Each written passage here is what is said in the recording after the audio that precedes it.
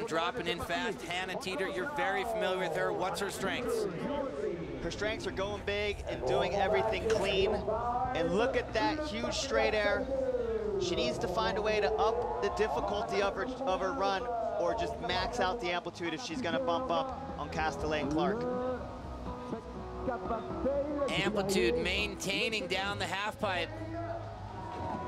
In a cleaner run, the combinations with the 720s there were better than in her last run. So hopefully she can squeak out a few more points just by cleaning up that run that she already laid down.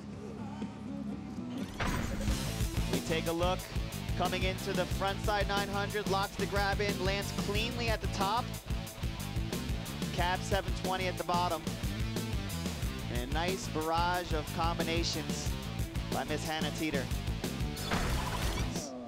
Well, Teter rewarded by the judges here with a 91, moves into second place, taking Castellet out of the silver medal spot.